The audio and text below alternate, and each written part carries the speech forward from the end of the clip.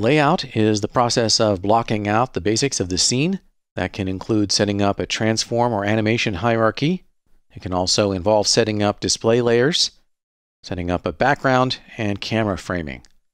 Let's begin by creating a simple transform hierarchy. I just want to link all the objects in this CAD model to a helper so that I can position and rotate all the objects at once. We'll begin by rotating and positioning all the objects close to the origin. Select all the objects in the perspective view. Then go over to the main toolbar, choose the rotate tool, and enable angle snaps. And then rotate in the perspective view around the x-axis exactly 90 degrees. Then we can switch to the move tool. We want to position the object so that it's really close to the origin. In the left view, right-click in that view so you don't lose the selection. Then move all the objects closer to the origin. We can reframe the left view with the middle mouse button. And also move the objects up. And in order to make sure that we're exactly sitting on that ground plane, we can get in closer with Control, Alt, and middle mouse button. And then click and drag to move all the objects up or down. You may need to drag left to right. But as long as the y-axis of the current viewport is active, then you can adjust all those objects in a very precise fashion. Okay, so now everything is sitting directly on the ground plane, and we can reframe every viewport. There's a keyboard shortcut for that, which is Control-Shift-Z. That's going to zoom extents all in all viewports. Now we're ready to create a helper object. Go over to the Create panel, to Helpers, and click on the Point button. Click anywhere in the perspective view to create that point helper. Then right-click to Exit Point Creation.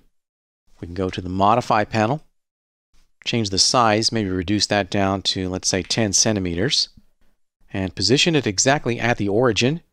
We've still got the Move tool active, so down in the Transform Type In area, we can just plug in values for X and Y. Set the X value to 0, press Tab, set the Y value to 0, and press Enter. Now that helper is positioned exactly at the origin. We can rename it as well. Let's call it Radio Helper. Now we want to link all of those objects to that helper, so we can use the helper to move and rotate all the objects as a unit. And there are many ways to do that. I'm going to use the Scene Explorer. So open that up again. Toggle Scene Explorer on the main toolbar. When the Scene Explorer opens, it's going to show the selected object at the top here, so we may need to scroll around in order to find all the other objects. So let's select everything except for that helper. Select the first object, scroll down, hold down Shift, select the last object, and we can link them all to the radio helper by simply dragging and dropping them on top of that radio helper. Click and drag all of those onto the radio helper, release the mouse, and now they've all been parented. So we've got a hierarchy here. We can test that by selecting the radio helper in any viewport, and if we position it with the Move gizmo, we see all those child objects follow. Okay, I'll undo that with Control-Z. All right, so we've got our simple hierarchy, and that'll allow us to stage the object. So for example, I might want to rotate it so that it's not exactly square or orthogonal to the world.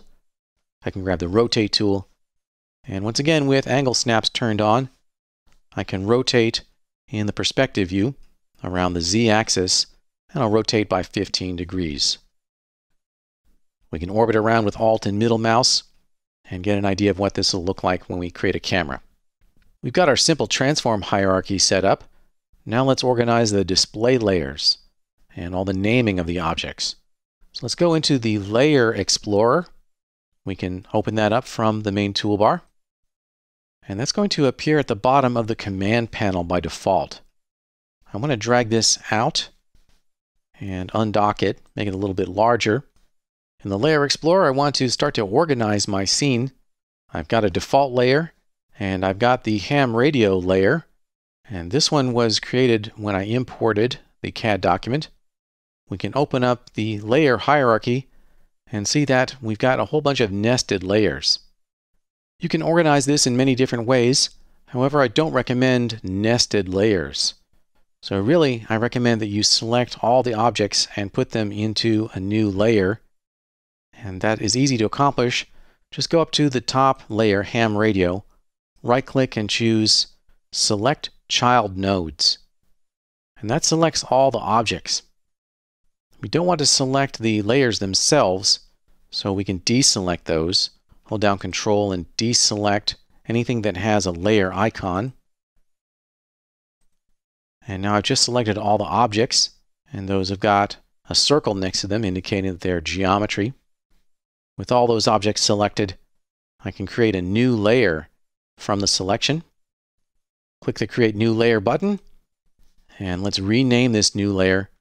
We'll call it Radio. A newly created layer is made active, and that means that any new objects we create will be dropped into this active layer. We want to make the default layer active once again. These other layers that are left over can just be deleted. We can select all of those, right-click, and choose Delete. And we got one more here we need to delete. Now we've just got two layers, the default layer, which has nothing in it except the radio helper, and then the radio, which has all of our body objects. I do recommend that you rename everything.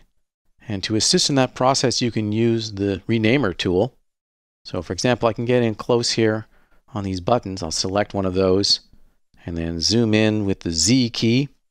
We can select a bunch of buttons. I'll zoom out again with Control, Alt, and middle mouse button and just Control click on all of these buttons one at a time. Once I've selected all of those and they're highlighted here, we can rename them all at once. Let's go to the Tools menu, and within here we'll see Rename Objects. We need to enter a base name. Let's call it Button, and put an underscore after that to separate it from the numbers, because we want these to be numbered. So enable numbered, and set the base number, or the starting number, to 1. Click Rename, and now all those buttons have been renamed 1 through 16. Alright, so you'll want to continue that process renaming all the objects so you'll be able to distinguish them between one another when you're assigning materials.